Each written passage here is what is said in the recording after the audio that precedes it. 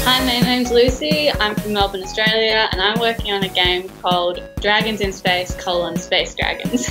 What I'm working on in the game is creating tile maps, and I'd like to know how you make more complex environments in a game. Using tile maps is a common technique in video game development.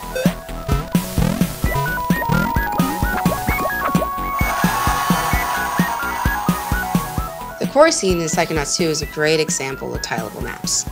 You're in this very large, beautiful space, and you get a sense that there's a big world that you're about to explore.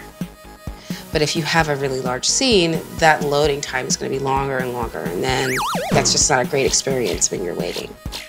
There are images for sand, grass, and dirt. There are only 3 images, but they're repeated everywhere. So reusing assets repeatedly saves us disk space. And so because they're seamless, you don't notice them repeating. You use tile maps so that you can focus on the unique assets that you need to make, not the elements that are not as important. My advice for anyone who's starting to make games is to learn everything. You don't have to know what you want to do because there's so many roles that you can have in game development. You could be an artist, you could be a musician, you could be a programmer, you could be a producer who tells everyone what to do.